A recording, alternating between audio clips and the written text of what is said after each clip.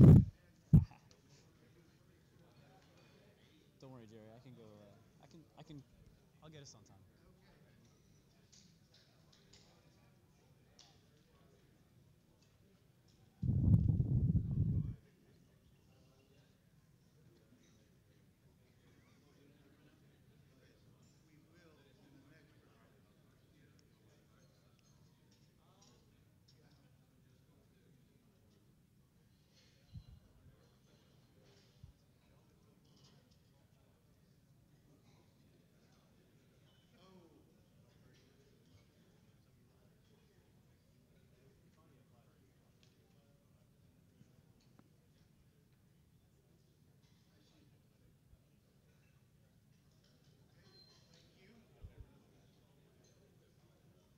All right, we're ready for Dr. Moen's second presentation.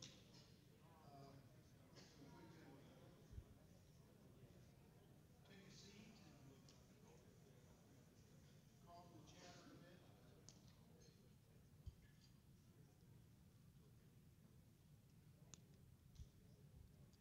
Great. They're very focused on the. Oh, actually, focused on the bagels. On the food. Those bagels are good, Jerry. Actually, we can't get those bagels. That quality of bagels in Blacksburg. All right, let me introduce Dr. Moen one more time, and he'll be talking about roll-up door full form jam design. He's been working on this project for several years and has learned to combination. Dr. Moen? All right. Well, I'm back for another hour, or maybe a little bit less than an hour. The plan is to walk you through, well, as Jerry alluded to, we've been working on this project since 2009, and we're trying to land it now safely, meaning that we can,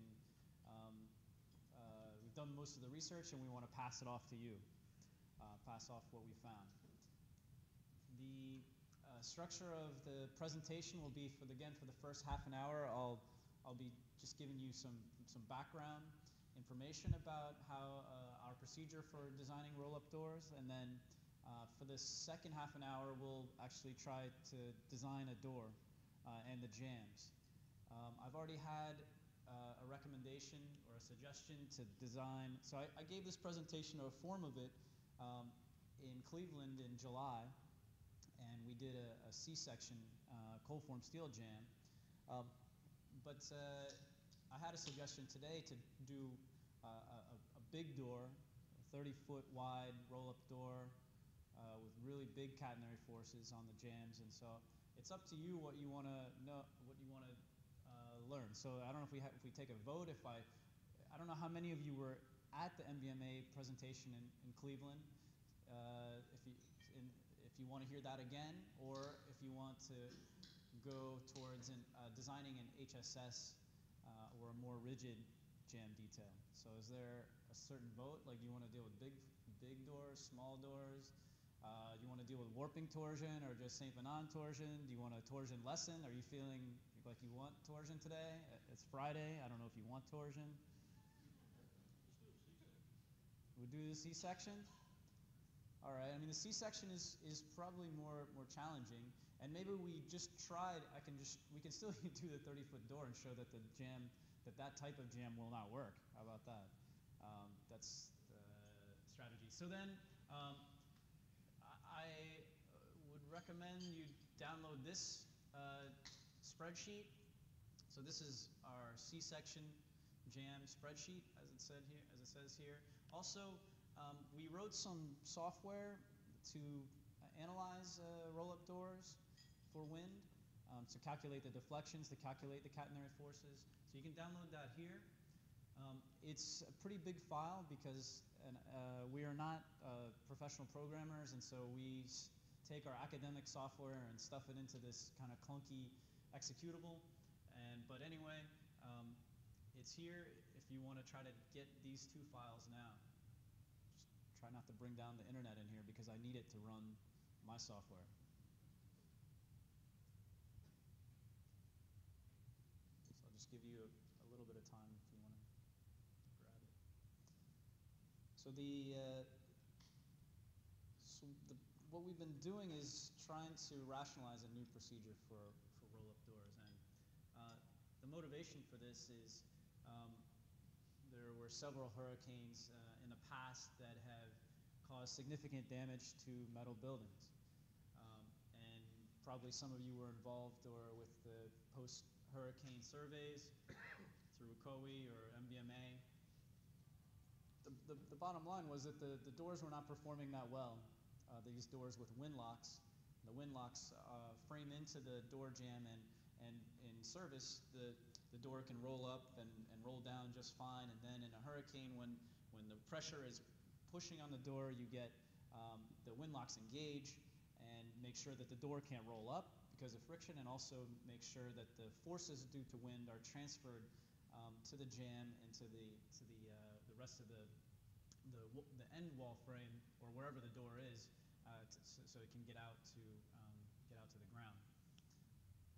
So this is kind of the anatomy of a door. So we're looking at a cross section in plan, and the pressure is pushing on the door, and we have some sort of maybe we have a very rigid wall that we're connecting the wind lock to, or maybe we have a cold formed steel section or an HSS section or a hot rolled section.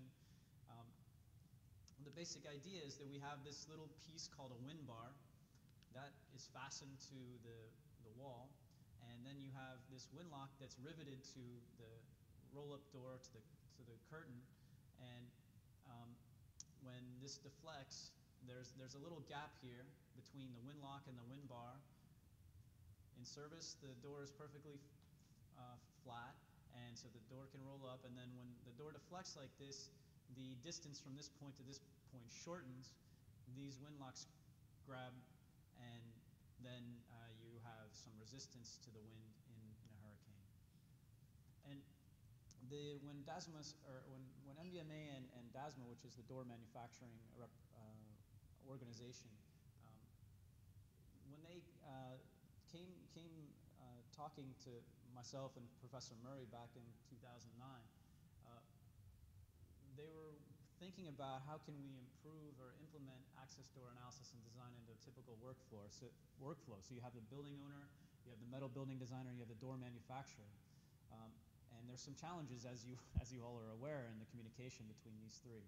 And so this was our goal. So we went. There was also a suggestion that maybe the predicted wind lock forces that are on the jamb were not consistent with what was actually happening, and overall there was a push to understand the door behavior, because as you know, if you lose the door, then you can build a lot of pressure inside the building during a hurricane, and the walls and the roof can blow off, and then you lose really everything inside the building and the building. And so we don't want these doors to be the weak point. So we went to DBCI in Douglasville, Georgia, twice actually. This was the first program in 2009. They have a vacuum chamber where we could build an end wall and assemble a door. This is the Motley Crew, the original, the door boys. Some of us are more sweaty than others.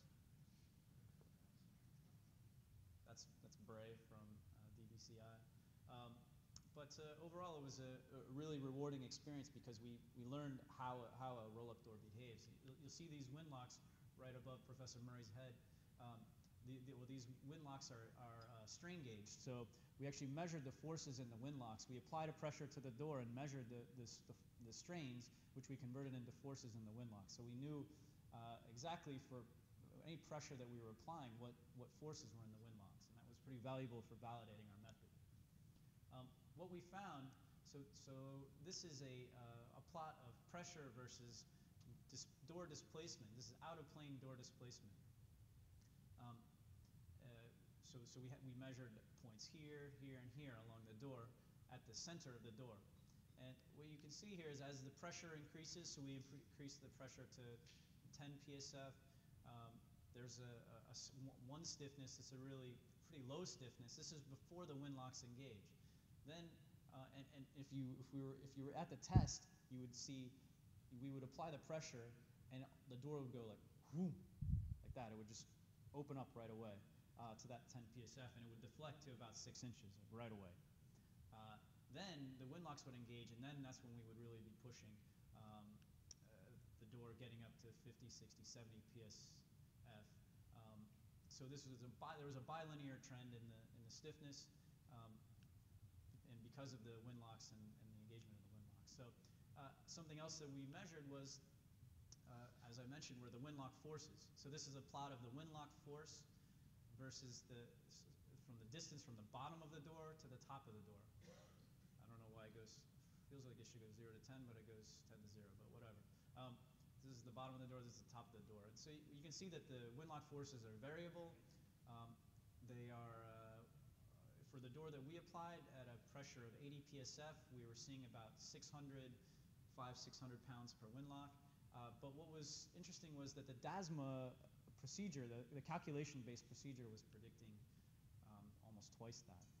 And so and also the DASMA procedure was predicting 6 inches of displacement, whereas we were getting 12 inches of displacement. So both were off, and off by quite a bit. One in one direction, one in the other direction. So we saw that we had some improvements to make. And the reason why the forces were lower and the deflections were higher was because of the jamb flexibility. And this may be something that you guessed, or maybe that if you've heard me present before, that makes sense to you. When we had a C-section jamb, we had C-sections framing in with, there's a welded girth plate, but the wind bar is connected here, the force is pulling like this, and so you get this bending of the web, you get bending of the flange, you also can get some global effects, like this whole thing can twist, this whole thing can bend, and just these small little deformations significantly affect the behavior of the door. So I mean, you saw that wind lock, just a 5/8 of an inch or a half an inch of wind lock spacing closing in the plane of the door corresponds to 6 inches of out-of-plane displacement. So it's and so if you can imagine, if you have a flexible jamb, that you're going to get more displacement of your door just because of the fact that it's flexible. So how do we take that into account? And so that's the goal of me talking today. So I'm going to show a video next just to break it up a little bit, just to show you how a door actually behaves at very high loads. And some of you have maybe seen this before. I'll tell you right now that I was not there that day, and I probably would not have. Jerry insisted on blowing up a door, so we blew up a door. Although, like, my grad student almost died, as you'll see here. So, well, luckily, I'll tell you right now that Dr. Tian Gao is still alive, and he has his own company now in California. But this is what happens when you load a door. This is the second testing run that we did in 2011. This is what happens. This is about 200 psf. So the door is designed for about 80, but it's going to 200. This is Tien, number 6 of the door team. And that's what happens when the door actually, when you have your wind locks detailed properly, that's what happens. You get to 200 psf.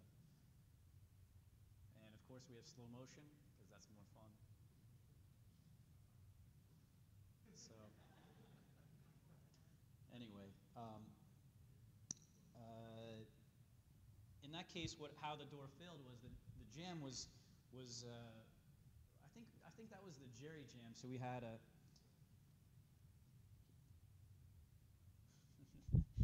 the old Jerry jamb. Oh, sorry. The Jerry jamb was very strong, and so had problems with jamb failure. And what happened was the wind locks, where they were riveted, just pulled out of the door, and that's how it failed. All right, so anyway, we started thinking about how can we come up with a design procedure to treat this door behavior. And there was already, as I mentioned, the DASMA procedure that kind of did this already, where we saw that we were seeing essentially mostly one-way action. When we get to the top of the door, things get a little bit squirrely, but overall, we saw that we could get one-way action here, so we could treat this as a beam. So the beam would actually have springs, though. So it would have springs at the end, and so if we could write down the equations for that beam with a spring, then we could predict the behavior of the door both before the windlocks engage and after the windlocks engage. So we wrote down some. I didn't even put them up here. We wrote down some differential equations. We solved the system of differential equations with this software, and what we get is the ability to reproduce that curve that I showed you with some calculations. So we can put in the windlock gap, we can put in the dimensions of the door, we can put in the jamb stiffness, we can put in even the profile of the door, so the stiffness of the profile of the door, and we can get the load deformation response of the door for a roll-up door with windlocks. And with that, not only can we get the load deformation response, but we can get the catenary forces, the forces on the jambs at any pressure that we're interested in. So this seems to be this is a valuable tool, I think, for you all who are trying to figure out, what forces should I design my jambs for. This is the final form. As I told you, it's super clunky.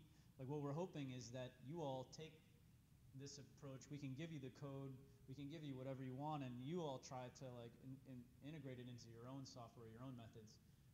And actually, that's what Jerry has done. So I'll just show you what's coming out to you yet or not. But based on the methods that we've developed,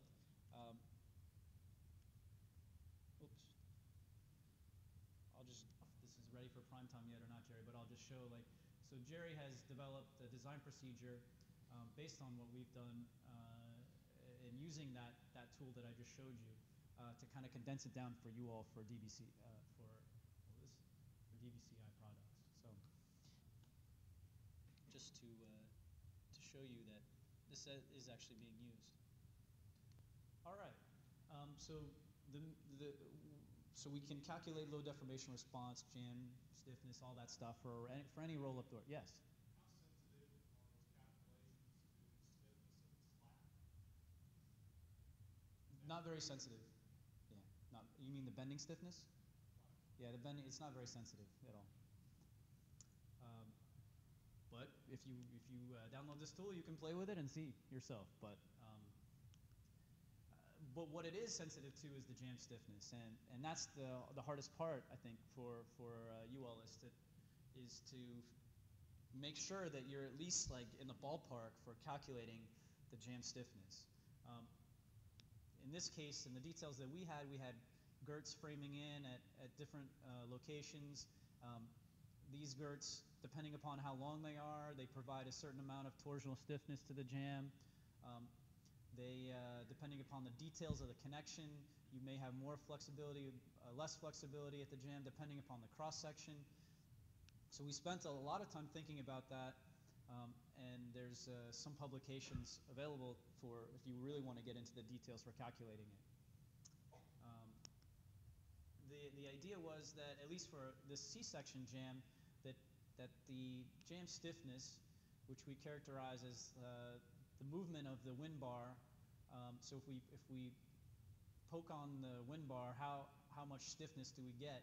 That stiffness is a contribution of a bunch of stuff like torsion of the section, web bending, as shown here. And so if you've probably seen this before in other engineering applications where you have springs in series, and this is the equation for that. So we have a bending spring and a torsional spring, and you combine those, and that's how you get the jamb stiffness. And what we've provided is some methods for calculating these two quantities.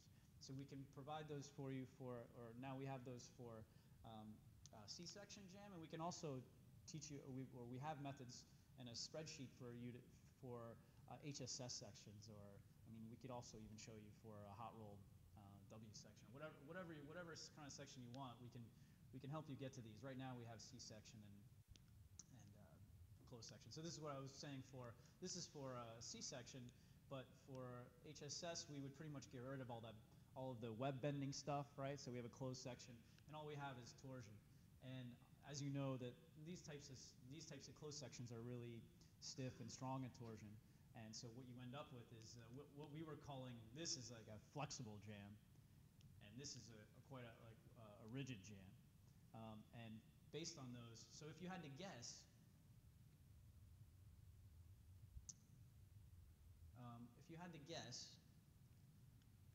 which which of these, a C-section or a HSS section, which one for the same door would produce more door deflection under the same load? The C would produce more deflection, and which one would produce the highest catenary forces? The 2. That's right. Okay, good. You guys get it. Nice. All right. And so, as I mentioned, we can produce approximations to the real behavior quite accurately with this software. And so then we started thinking, all right, the building owner wants the door that they want. The door manufacturer needs to realize that their door performance depends on the jamb details. This is something that we've been working on hard. So Lee has been working really hard with that with DASMA, telling them they're running their tests with typically like masonry block or something, really rigid support. So they're saying, oh, our doors are deflecting 6 inches under, but they're actually deflecting 12 inches. If you all connect them to a C-section, they're deflecting twice as much. And so if I were a DASMA, the bells would be going off in my head. Oh, well, I mean, I wonder, so we designed it for 6 inches of deflection, but at 12 inches, when it comes back, can it still roll up? I mean, that's their requirement, is that they want it to roll up after extreme wind event. And the reason why, you can imagine you get 12 inches of deflection, at some point you start getting plastic deformation in the curtain, and so that it doesn't come back all the way. And that's when they have problems rolling things up. And we saw that in the test, too. When we really pushed it to 80, 100, there was some residual curvature at the end. And it, Bray, the sweaty guy, like, I remember him like saying, "Oh, we're gonna get this door up." Like he was just pretty much like rammed it up to force it to roll up. So anyway, so the door manufacturer is a key person here, and we've been working really hard with them. And then the metal building designer, that's you all, and what we're trying to teach you all is just how to calculate the demand forces on your jamb, and to make sure that you understand that the choices that you make for the jamb design influence the performance of the door. And so we set some design checks. The one is for door deflection, and the one that we came up with out of our research was the door span over 12. And I got feedback at the Cleveland seminar. Well, you know, that's quite a lot compared to the limits you have on deflections for the rest of the building. But this is what we came up with for at least a ratio for helping to avoid the plastic deformation of the door. It's a serviceability limit. It could be refined and improved. We could derive an equation if we wanted to find out how much pressure would cause plastic deformation, but all we did, this is more empirically based on our tests. Then jamb capacity, making sure that you can, once you have the catenary forces, you can design for bending plus torsion. And so you're gonna get the torsion lecture today, even though it is Friday. And no one wants to talk about torsion on Friday. All right, so wind bar to jamb connections, and then making sure that all of this stuff, because we saw in the post-hurricane surveys that screw pull-out, tilting and bearing, tension and shear, all that stuff is super important. If the wind bar is not well connected, then your whole thing, you lose your whole door also. So the design flow is stated here. So you all, a lot of times you don't know what door is coming into the building, what door manufacturer, and so but the windlock gap and things like that, the slats on the door, I mean, maybe not so much, but definitely the windlock gap and details are really important for understanding the performance. And so we conducted a survey with DASMA that I'll go over with you in a second. So the way you design it is you say, like, all right, let's just say, like, we're going to design for a windlock gap of 1/2 inch. We don't know exactly what door is coming in, but that's the wind lock gap that we think we're going to have detailed. Then you go to the program and you find the jamb stiffness that satisfies the span over 12.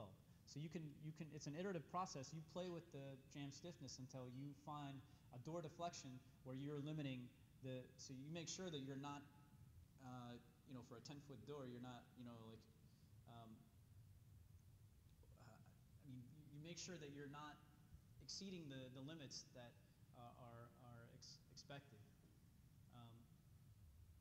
to ensure that the door will roll up properly at the end. Then you size. So once you set the stiffness, then you know.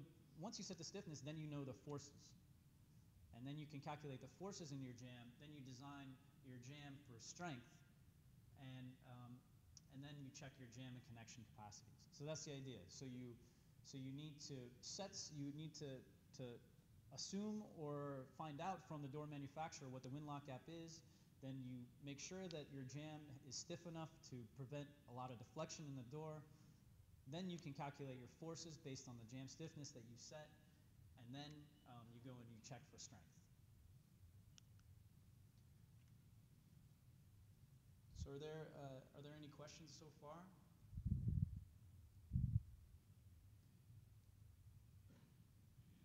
All right. So actually I changed this. So this is an old link. So just forget about that. But so we developed 2 jamb rolling sheet door jamb spreadsheets, one for HSS sections right now and one for C sections.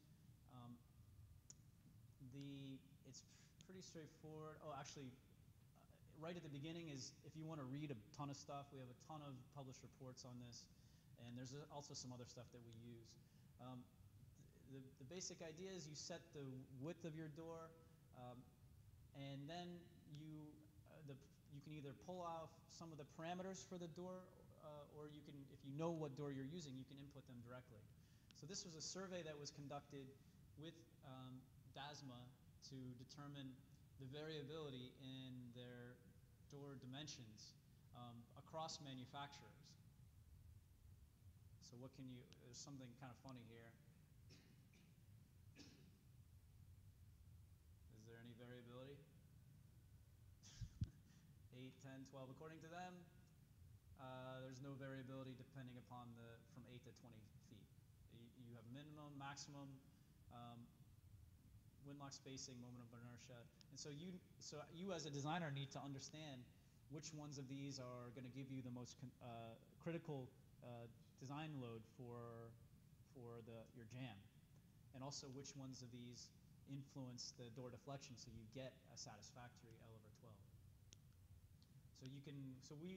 For us, I think what we're doing is just taking the average of these, like splitting the difference, and if you don't know, and then calculating the maximum deflection. So for a 10-foot wide door, we get maximum deflection at 10 inches, and then we set the design pressure at 60 psf or whatever.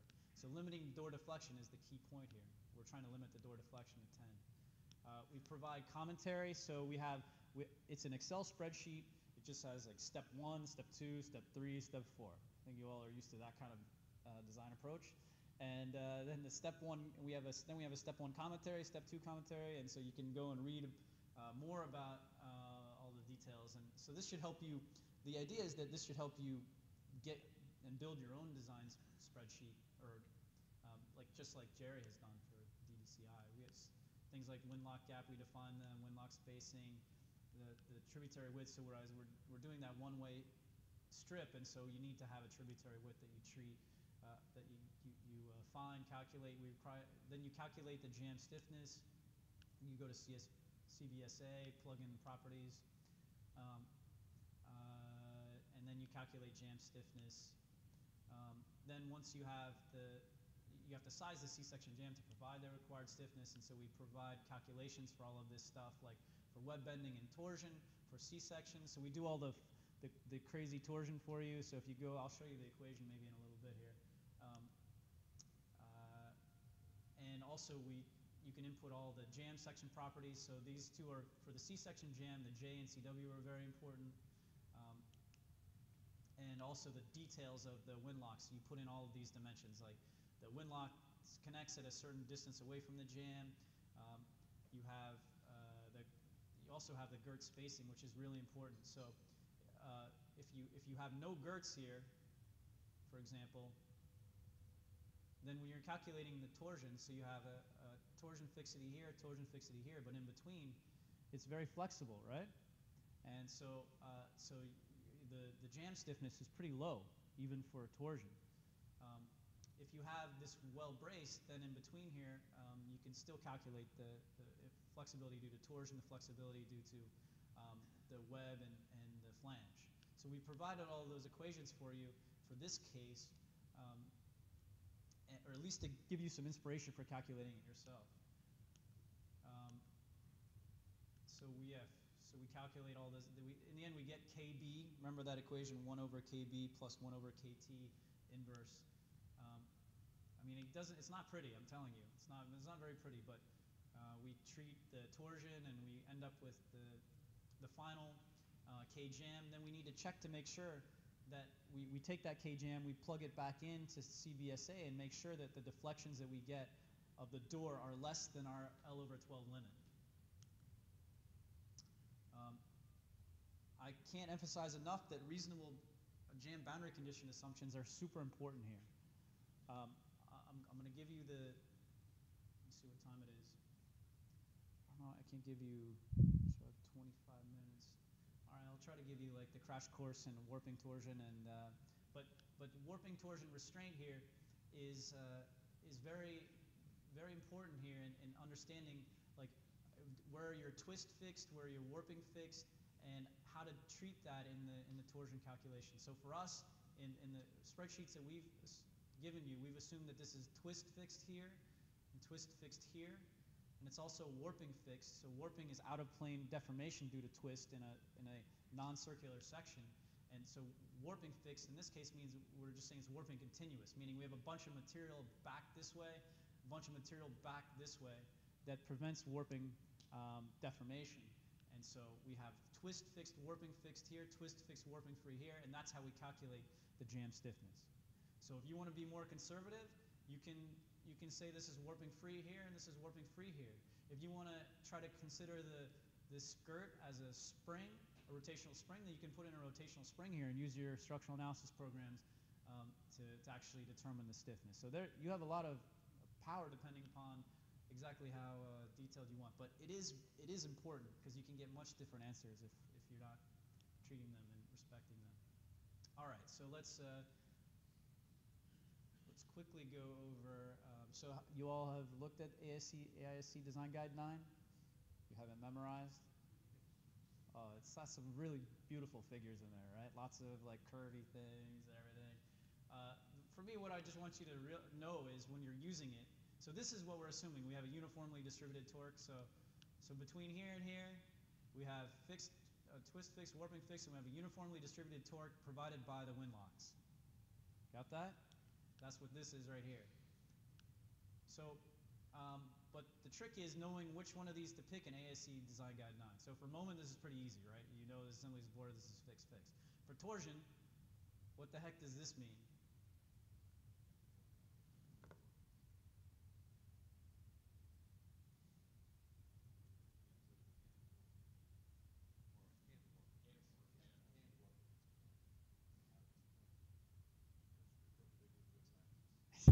Yes, that's good. That's good. So this means that this is actually twist fixed. So it can't twist at the ends, but it can warp at the ends. So it's like I always wish I had something to, I don't know, I'll just make something here.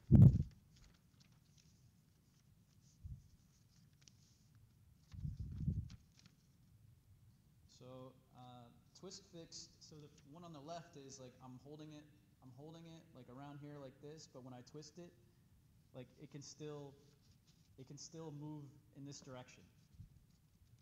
Or sorry, actually I'm not twisting. It's twist fix here, but if I twisted something in the middle, I need another hand.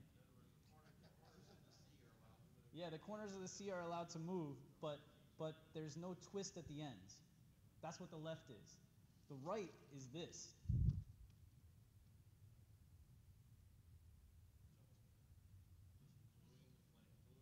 got that. We got that right there. That's what I said. We got it because you have warping. In between the girts, you've got fits.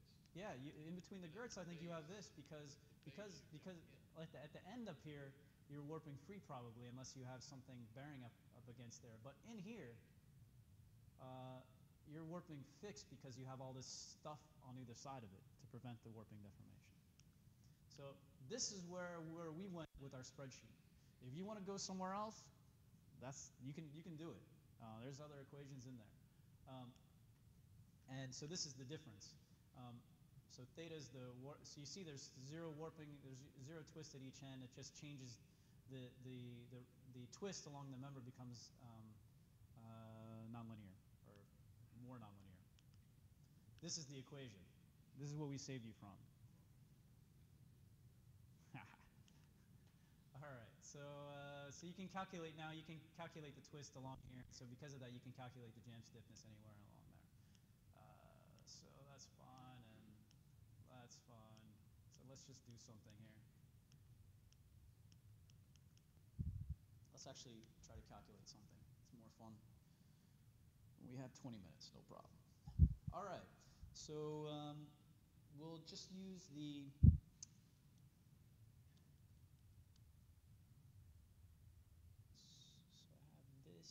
So now, for those of you who are following along, this is the spreadsheet. This is step 1. So we talked about, so you all decided you wanted a C-section jamb, but you still want to do the 30-foot door just to see what happens? Just explode this thing? Or what do you feel like? You want to be reasonable, or you want to be like wild people today? Huh? But that's what people were saying. This, you want to do the tube or you want to do the C-section? All right. If the C we have warping torsion, with the tube we only have St. Bernard torsion. So 16 foot. All right, fine. 16. We'll split the difference. All right. So we're assuming a wind lock gap of 0.7, 3/4 of an inch. Wind lock spacing 8 inches. All that set, we'll go to 60 psf. Now, now we need to go to CBSA and calculate all of these. We need to calculate the required jamb stiffness. So I have CBSA running here. So 16, what's 16 times 12?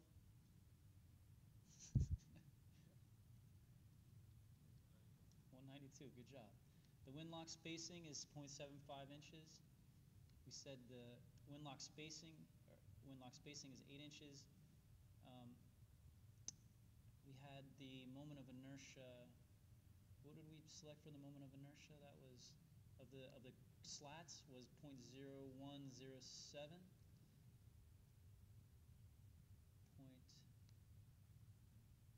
0.0107. This is a factor because that moment of inertia actually decreases because the door flattens as you put the pressure on it. So we just put in 0.25. You can put in whatever you want.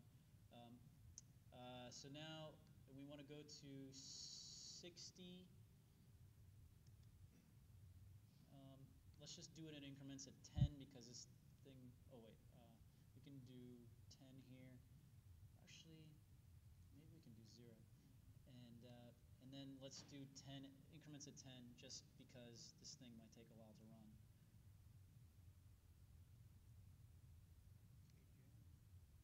Okay, Jamb. Well, I left it at 500 because I think that might work. CJ, right? You've been running it a lot, right?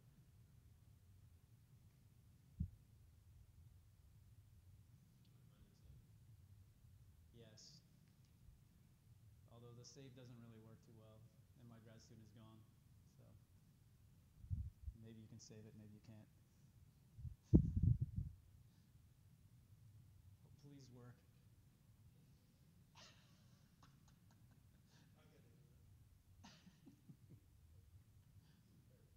Oh, there we go. It worked. How about that? So you can go in, and so you can get the deflection of the door. The door deflects 18 inches, which is violated, right? By what is 16? So we violated it. All right. So we need to make the jamb a little bit stiffer. So how about if we do? Well, let's just make it 700. How about that? Do you want to run it again? I feel like I don't have time. So anyway, you see the process. Like, so it's deflecting 18 inches. You want less than 16, so you need to increase K jamb. Got it? All right. So let's just use like 700 or 800 or something. Oh, actually, I do have to run it again because I need to get the forces. So let's just run it. It's fine. I think we're good.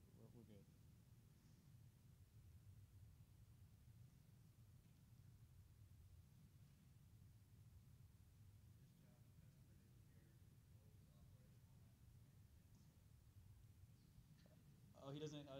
This customer doesn't care. All right. Well, then that's fine with me.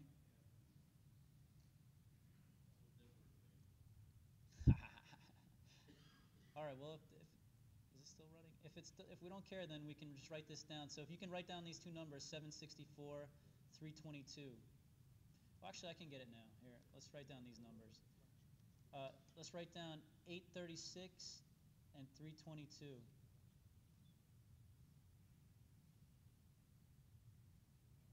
So there's 836 pounds on each windlock.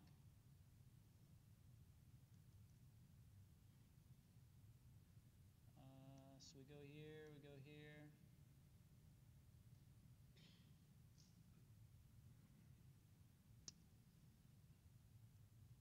Let's let me put in the. Let's see here. 700. Out to outwith. So what C-section do we want to use here? So I'll close this.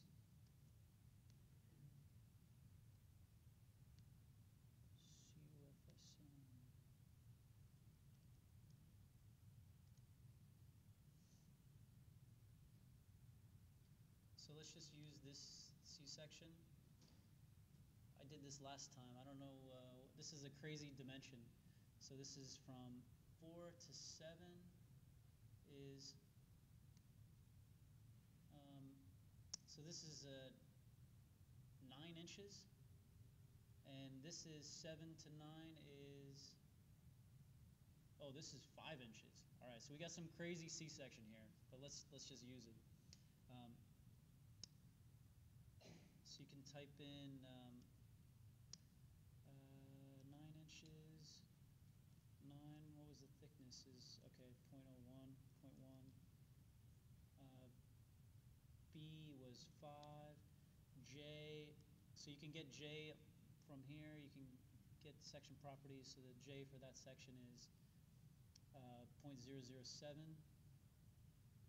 which is right there. CW is 125.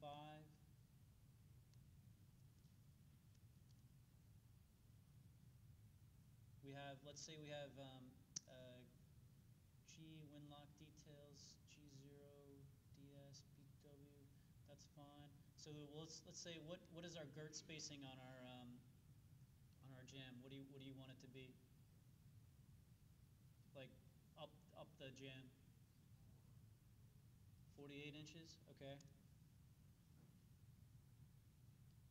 And so if we calculate. Let's see now.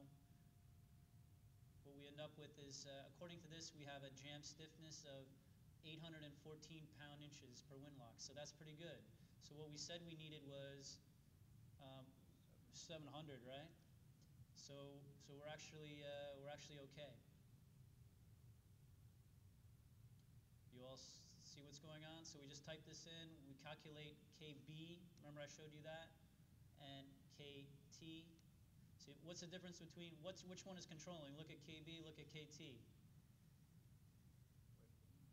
Web bending is controlling for this C-section. It's pretty obvious because it's a 9-inch depth. All right, cool. So at least we know that we've satisfied this, though. We're at least over the 700, and now we can go to step 4. So step 4 is we need to put in.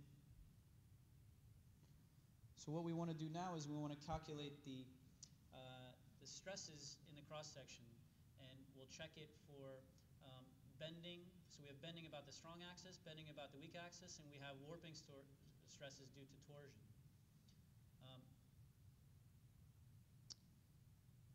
So we have all of that. We have, so now we need to put in Ix and Iy.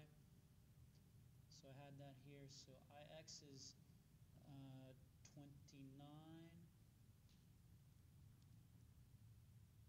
Iz is 7.5. I think I had my student, he was supposed to fix these, but he didn't fix them. So the section modulus, so we need to calculate the section modulus, which is 9. Oh, we just divide by 4.5, right, for Sx. So it's this. It's this. 20 equals 29 divided by 4.5. And then we have, this is equal to this divided by, and the neutral axis is, so this distance from here to here is 1.66. So let's pick, actually there should be 2 section moduli, right? Because it's one to the compression side, one to the tension side. Well, whatever, I think you get the idea here. 1.66 divided by 1.66. Flange thickness, we have the demand. So did I update the demand anywhere? So I had to put those numbers in somewhere here. Oh, here, I have to put the numbers in. So what were Fx and Fy? 836. 322. So these are the forces that are applied on the jamb. And so now we have our demand moments. So we have a moment acting in this direction, we have a moment acting in this direction, and we have torsion. So now this is where you have to understand how to calculate warping torsion. So I'll show you this equation. This is in Design Guide 9. It is right here. So the warping stresses are a function of the second derivative of the twist multiplied by a warping function. So for hot-rolled members, you calculate it as this. So it pretty much tells you the magnitude of the warping stresses around your cross-section. So the highest warping stress is here and here and here and here, multiplied by E. So this is all we're doing.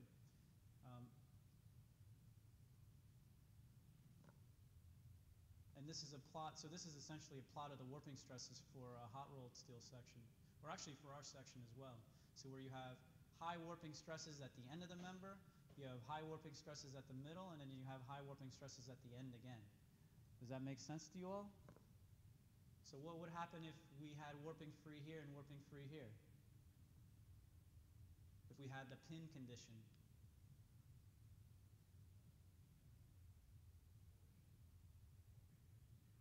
Yeah, the warping stresses go to 0 here at the ends if you don't restrain. If it's unrestrained, then you can't develop warping stresses. So that's what's going on here. And so this is the assumption that we've made. And so we can calculate the second derivative of theta with the sheet.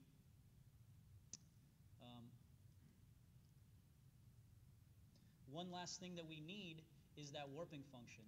And the cool thing about CFSM is that it'll actually give it to you. So see this right here? You want the warping plot. So this warping plot gives you that function. And so you can go, you can spit out that warping for any cross section. You can spit it out. Say like warping.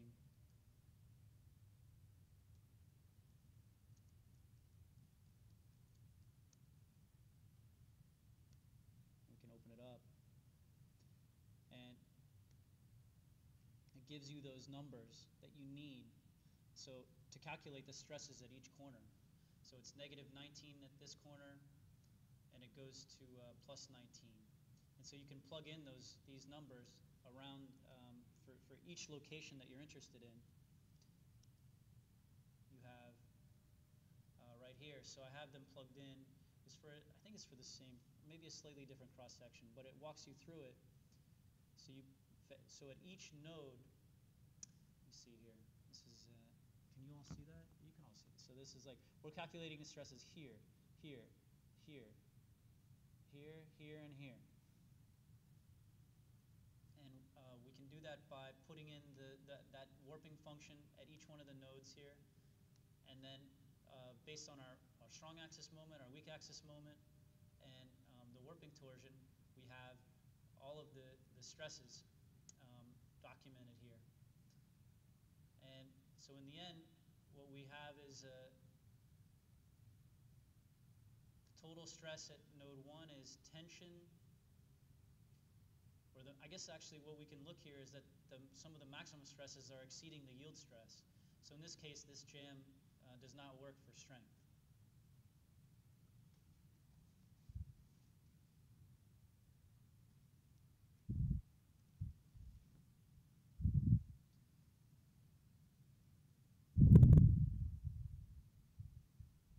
So in this case, the door is pulling like this.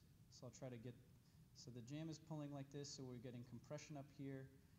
We're getting tension in this direction, and then based on the warping torsion, we get compression, tension, compression, tension.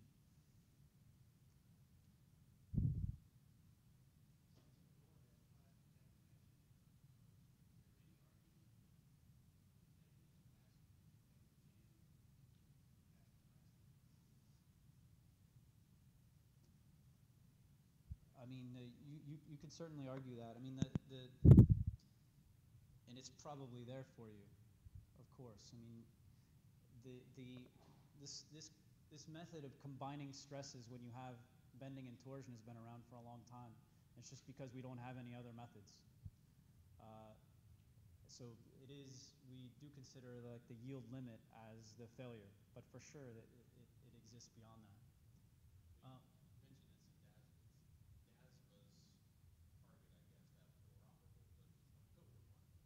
Yeah. Definitely, definitely. I think the test requires you, though. The test requires it? The optical vacuum. But that could be changed. Well, I kind of blew through that example, but are there any questions? We have a few minutes here. If you want to, yes. It should be pointed out, I think, that rolling doors can either be sheet or slat doors. Yes. And we've really only verified this for sheet doors. We talked about perhaps doing additional testing of slat doors, but we didn't get the, DASMA's help on that. So we probably actually should put something maybe on the, To make sure that, yeah, to make. I mean, it might apply. We just haven't verified it. Yeah. But I think there are some other details with a slat door as far as how the wind lock operates there. There might be some differences that we haven't really considered in this sheet door based method. So I tend to think the moment of inertia for a sheet door has very little to do. But on slat doors, it may be more significant.